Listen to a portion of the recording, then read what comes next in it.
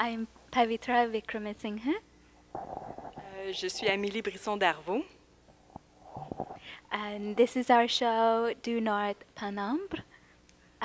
So I work with mainly video installation and drawing, and I use a lot of new technologies like laser cutting and photography to explore the idea of here and what it means to be here at this place and at this time, and also explore light and shadow in a space.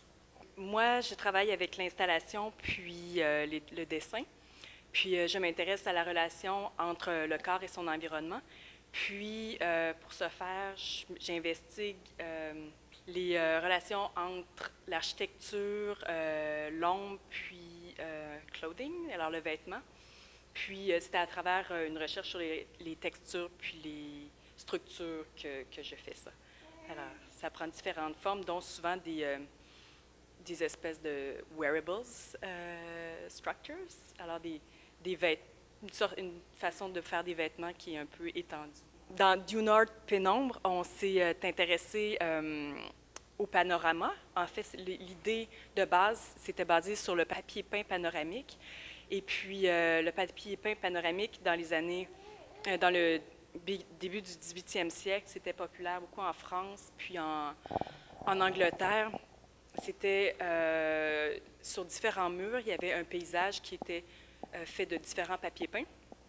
Puis quand on les regardait d'une façon linéaire, ça créait une espèce d'image-mouvement. Donc c'était une espèce de prédécesseur au cinéma.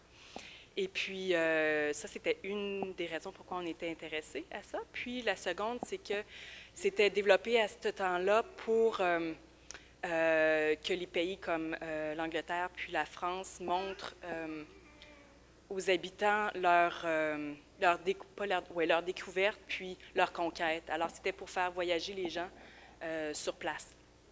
On est allés tous les deux faire des résidences dans le nord, c'est-à-dire au Yukon. Pour Pavitra, elle est allée à Dawson.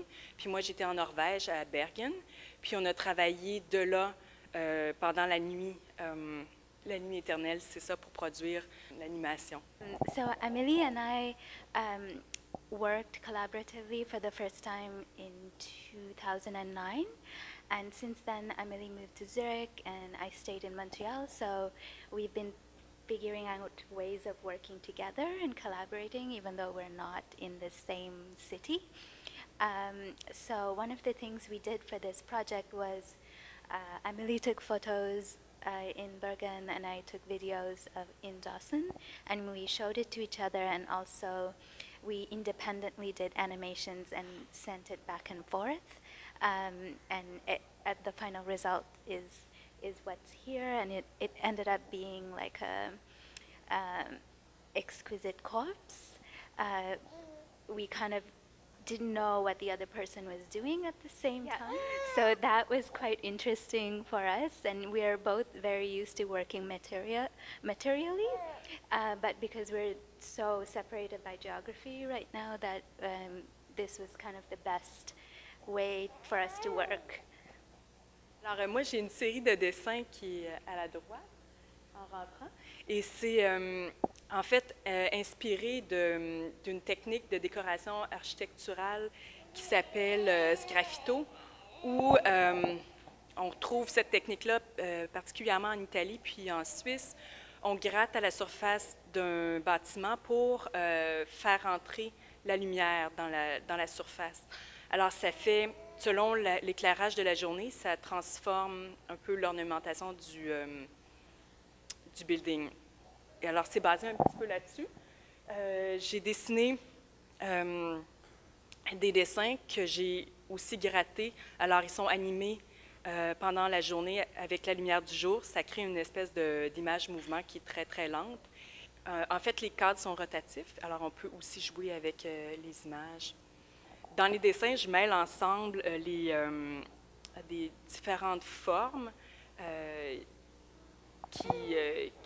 qui arrivent ensemble, comme par exemple des motifs de géographie, de peau de bête, des motifs qui viennent plus des textiles ou de l'architecture, tout ensemble. Et puis qui sont activés par justement la lumière puis l'ombre de la journée. I also have a series of laser cut drawings in the exhibition. It's something I've been working on for the past few years, and they really came about from using the laser cutter to make another series of works that I really needed to use the machine because it needed to be super precise cuts. And through the process of working with it, I realized kind of the limitations of the machine. So these drawings take into advantage those limitations and kind of push the boundaries of what is possible. So these drawings start out as pen on paper automatic drawings, which I retrace using a vector program, and then the kind of imprecise hand gestures become very precise and digitized, and when it finally goes through the laser cutter, the final product becomes again like more organic and kind of back to the gesture of the hand. And I really enjoy this process of translation from like organic hand gestures to digital precise, and then back to something that's imprecise, and you're not quite sure what it is made out of or how it's made. Merci.